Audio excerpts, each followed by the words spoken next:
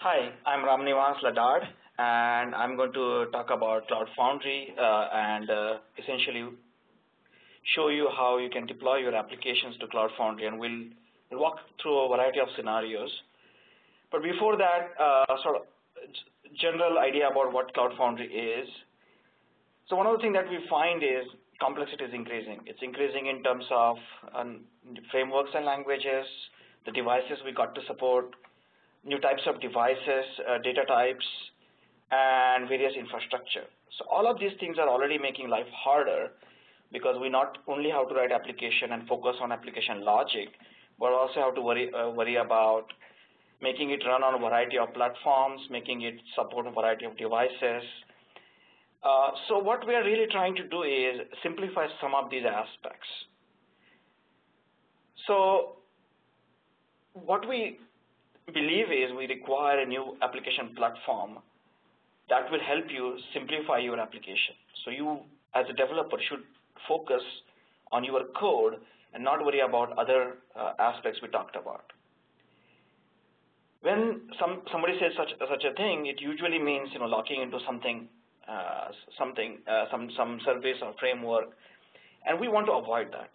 We want to keep your choices open. So you should be able to deploy to a variety of cloud services, or have even choice of not deploying to cloud application if that's what you choose. So your application should be free from most artifacts, cloud-related artifacts.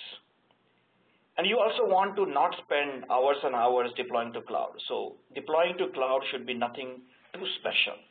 So you should be able to take your application and deploy to cloud in few seconds. And if you want to scale it there, it should be a matter of few seconds as well. So what we have is we have Cloud Foundry, which is first open platform as a service.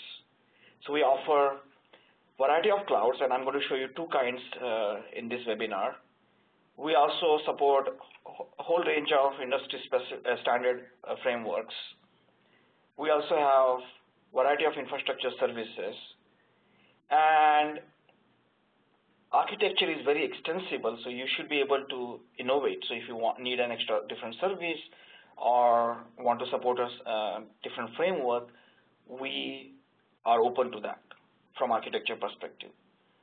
On top of that, it's open source under Apache license, so you should be able to take it and tailor it to your needs if that's what you want.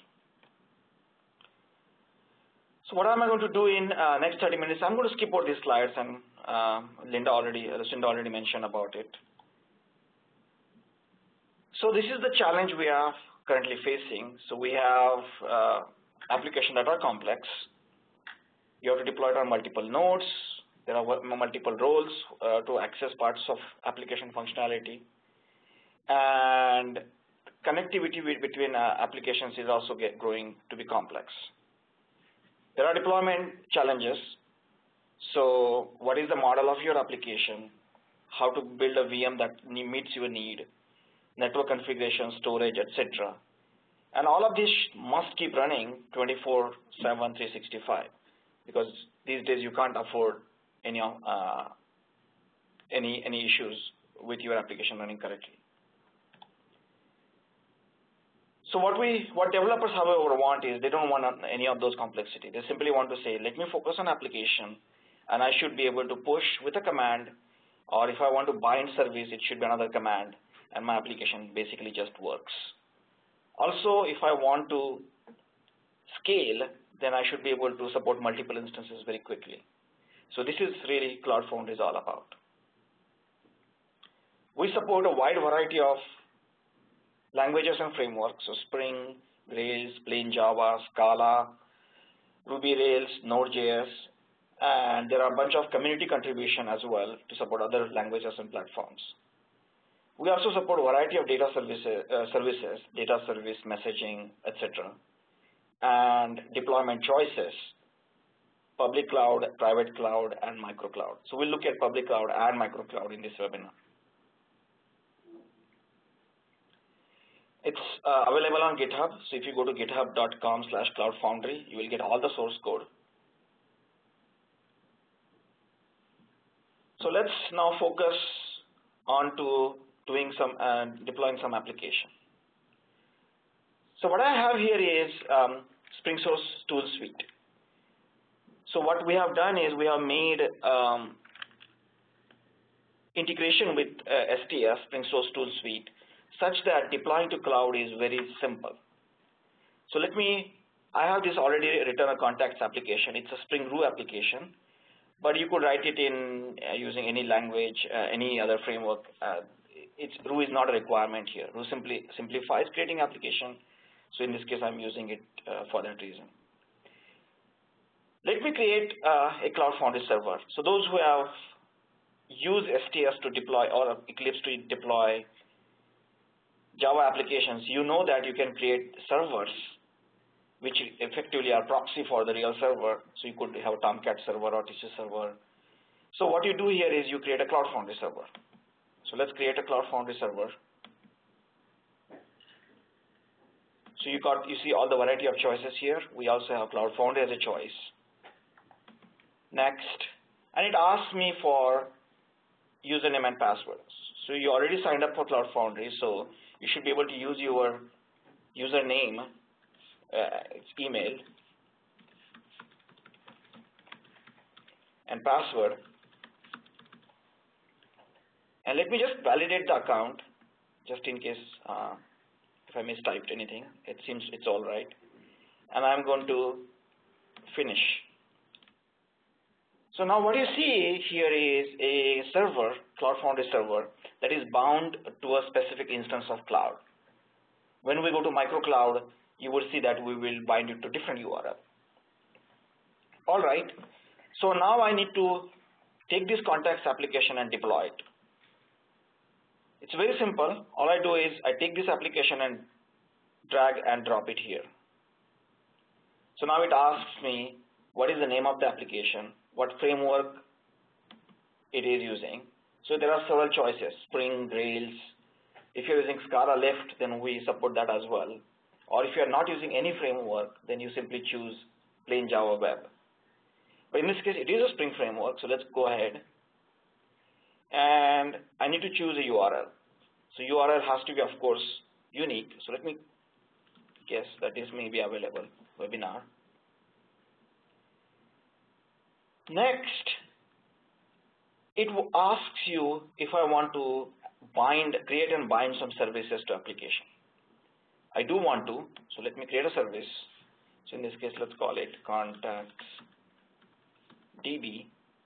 And the type of service, I could choose either MySQL or Postgres, but let's just choose MySQL. Finish it. I do want it to bind, so it's already checked that this needs to be bound to this application. Finish it. So what Cloud Foundry is now doing is it's taking the bits here, compile bits here, pushing it to Cloud Foundry, and starting the application. And you can also see that there's a log output here. This log output is similar to what you would have seen if you were to deploy to, let's say, Tomcat. The reason is we want that experience of deploying to any server to be more or less uniform. So in this case, the log output that is actually for the application running on cloud is still shown here. So all right, let's go and look at the application. So it is saying it deployed, it started, and it shows all the information about it. So it is deployed under this host, and it's using right now this much CPU, memory, and so on. And it also shows you URL. So I could copy this URL, and then go to browser and paste. And I get my application. So if I want to create an application, create a new contact, let's say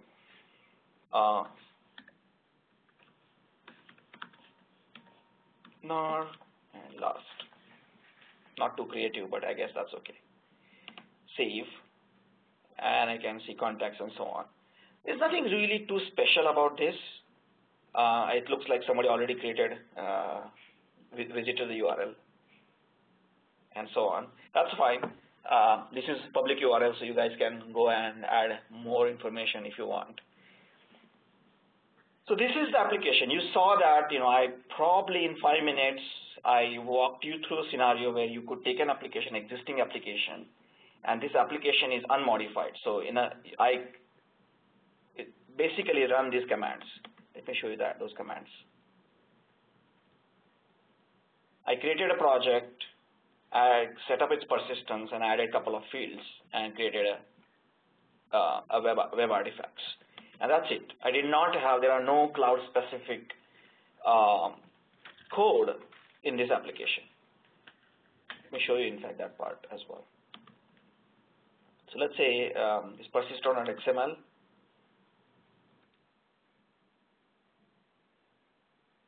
It's actually pointing to H2. So because I chose to be using H2 as my persistent store. And also, if you look at application context, database properties, let's say, these database properties are pointing some local in-memory database. Yet, when I actually bound it to MySQL, we automatically switched your H2 database connection one for MySQL, and it just worked. So we want that experience to be as seamless as possible. What I'm going to do next is I'm going to deploy the same application to Micro Cloud Foundry. For that, I can do the same thing. I can create a new server, still a Cloud Foundry server, but let me give a different name, Micro Cloud Foundry. Let me take a pause here and talk about what is Micro Cloud Foundry. Micro Cloud Foundry is a Cloud Foundry instance that you can run on your laptop. So it's a virtual machine that we give you. It's a prepackaged virtual machine that we give that has all the components, including MySQL, Postgres, MongoDB, everything, Tomcat, and all that thing that you need. And it's just a virtual machine. So you bring up that virtual machine, and you get this Micro Cloud Foundry.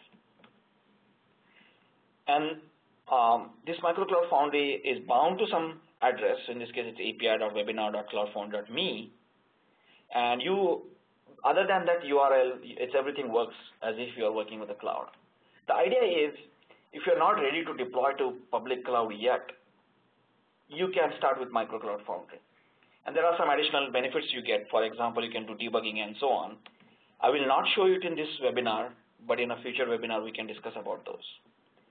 So all right, let's keep moving. So I have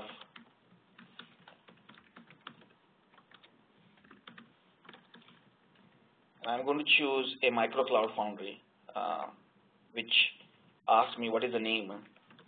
When you sign up for Micro Cloud, you basically get to do this part, the webinar part. You can choose it. So the URL is api.webinar.cloudfoundry.me. Let's validate it. It's valid. And finish. Nothing much different than what we did for public cloud. So let's now take the same application and deploy it to Micro Cloud Foundry. Same questions. Now here you start to see some differences. When I run application, I have a choice of running in either a run mode, a normal mode, or debug it. If I say debug, then I can set breakpoints, examine data, and typical debugging that you can use. What is interesting about is we preserve your experience of developing with local resources, even when you are using cloud. Because ultimately, when you write programs, you do want to debug often, especially in the initial stages. So let's finish this. So now I have Micro Cloud Foundry. Actually, I already had deployed it apparently. Let me deploy it one more time. Or, I'll skip it. Basically, I'm going to drag and drop and do exactly the same thing as we did before. So this is all I have to do to deploy to Micro Cloud Foundry. It's the same experience. Nothing changes. And let me just do one more thing. So in this case, actually, I forgot to add service, and that's okay. We can add it now. So it was using with in-memory database. So if I want to add a service now, I can do it here. contacts DB and choose a service. And this service, I want to bind it here. So I drag a service, provision service, to my application.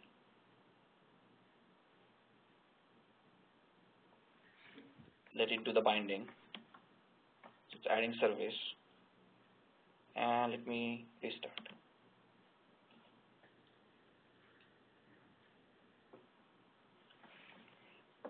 So this is a good illustration of how you may start with one kind of service, deploy your application, and then bind another kind of service. So if I want, let's say, I realize that MySQL is not the right service to use here, I would rather use Postgres, sure.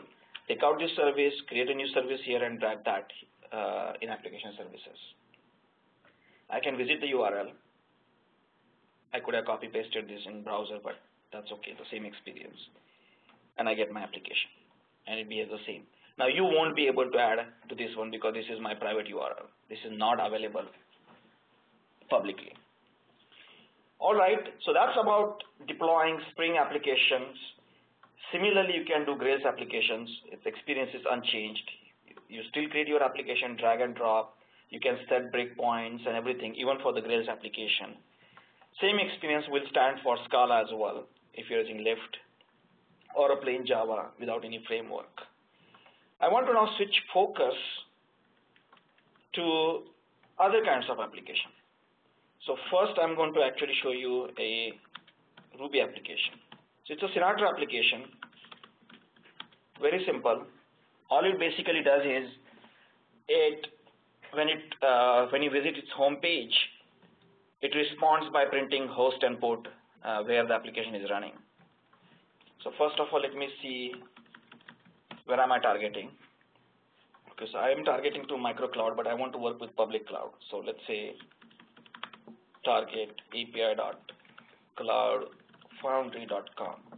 So this is, VMC is a tool, command line tool, that lets you work with your applications as services.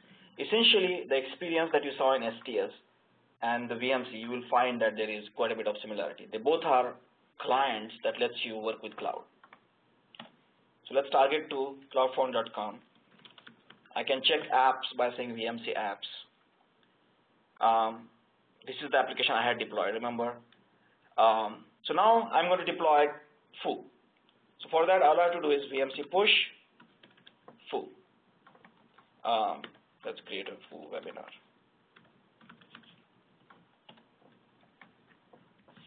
So first, it asks if I would like to deploy from the current directory. Yes. Is this the right URL? Yeah. Let's assume it's available. It detects that it's a Sinatra application. So when we say we support Ruby, we support either Rails or Sinatra framework. Memory reservation, it asks how much memory I want to reserve, how many instances I want to start. So I will start with one instance and then scale it up. Do I want to bind any service? No, because this application is very trivial. It doesn't need any service. But if I wanted to, I could have. So say no. Do I want to save this configuration? So this is a new feature that we just added called manifest.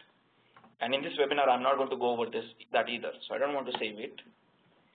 So it creates the application, pushes it, and starts the application.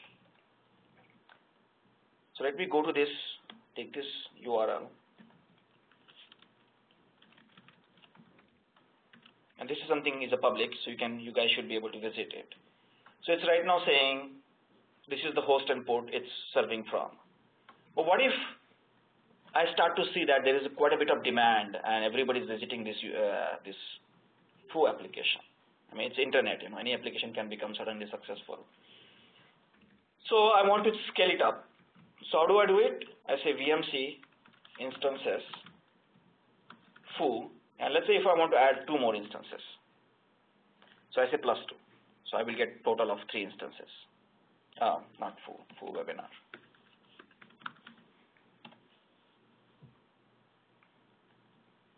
And now it's 3 instances. Let's see. First of all, we can get information about those instances. So they are running there are 3 instances running. What's the effect in the if you go to here, you will see that the host and ports are changing. So now suddenly I could scale to meet new demand by simply executing one command. Now let's say if I don't want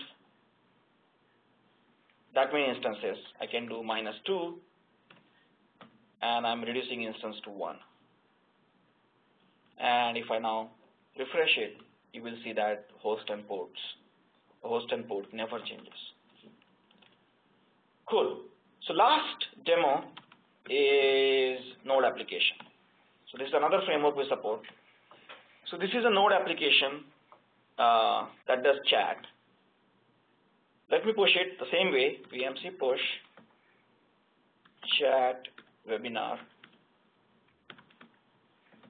and push this application. Yes.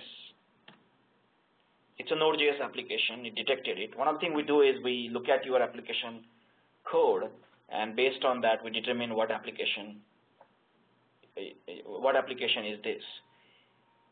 So it's fine. Memory reservation is good. How many instances? 1 is fine. I don't want to bind any service, and I don't want to save any configuration. So now this is also publicly available URL. So let's go and browser and try this. And if I want to join, all right. So Michael has joined, you have joined, so you can see the application is already working.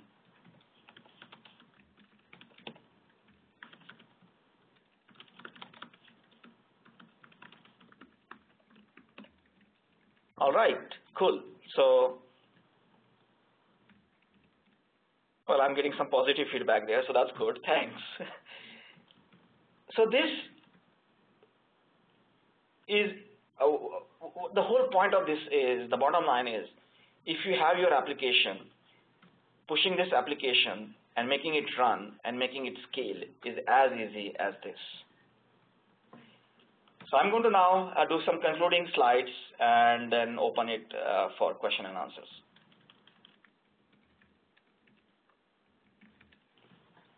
So the key takeaway is, this is a new era of computing.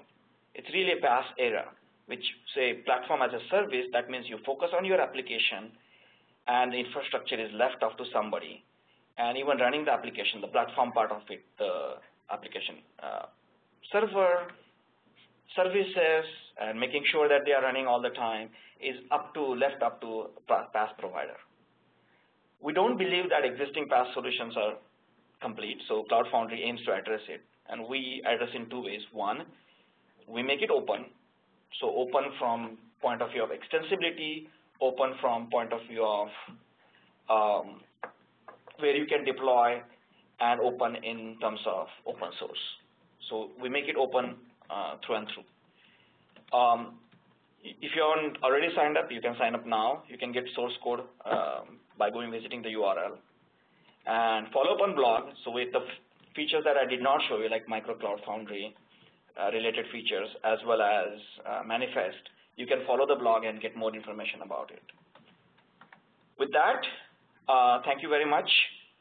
And I think we open it for questions. And I already have some questions, and we'll address those. Right. Thank you, Ramnivas. That was an excellent demo. And we do have our a questions queue in the chat window. And the first question we'd like to ask you to answer is about security. How is the application protected?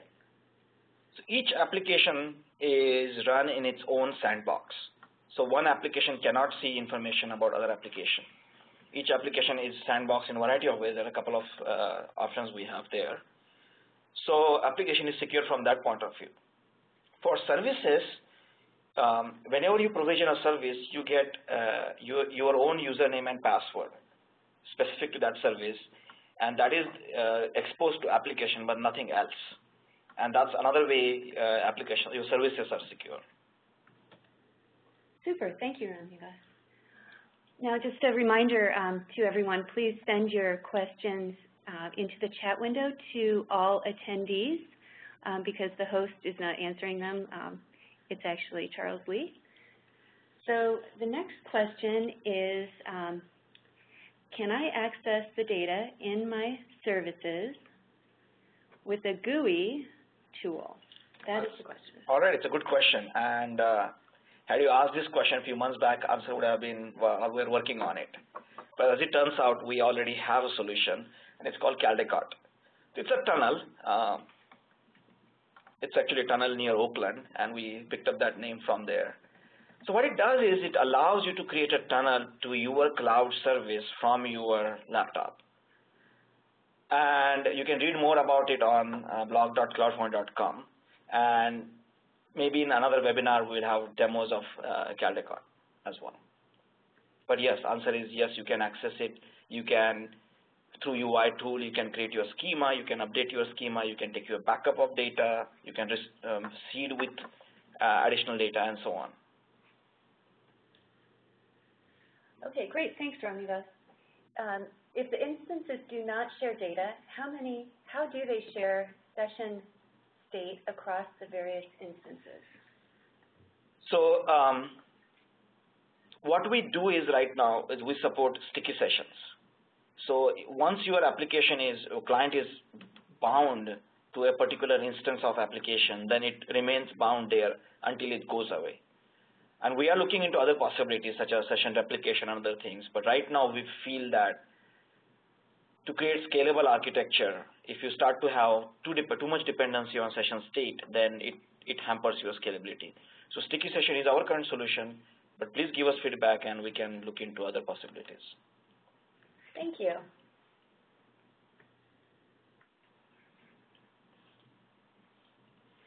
Okay, how do we load balance in the case of scaling up? So what we have is, let's say if you got four application instances, and a client request comes up, and assume, let's say it's not a sticky session scenario, then we will pick up an instance for each of the services. So it will automatically, the router component will take care of it for you. So one of the things I want to be much more explicit about this question is, you don't have to worry about load balancing. So you write your application, you change your instances, and as you saw in my full demo, all I did is, I was essentially simulating multiple clients hitting by refreshing my browser, and it was going through one instance. So the scaling and automatic load balancing is automatically done by a router component in Cloud Foundry. Super, thanks, Ramnivas. Does Cloud Foundry support PHP? We, in cloudfoundry.com, we do not support PHP at this point, but we have community partners, FOX specifically, that do have a solution, that do have a PHP support based on Cloud Foundry. And that brings up an interesting question or opportunity for partners to come on board and saying, okay, it is important that you support a particular platform or a service or a language, and community partners can work with us and we can have it supported. And open source definitely helps quite a bit in that direction as well. Okay, great. Thanks, Ramnivas. We'll continue to answer a few more questions in the chat window, but as a closing remark, this web session will be available to you. As a follow-up, we're going to send an email, and the recorded session will be posted for you to review. Let's see. I think that's all, and we appreciate your time, and please stand by on the WebEx session to answer some remaining questions. Thanks, everyone.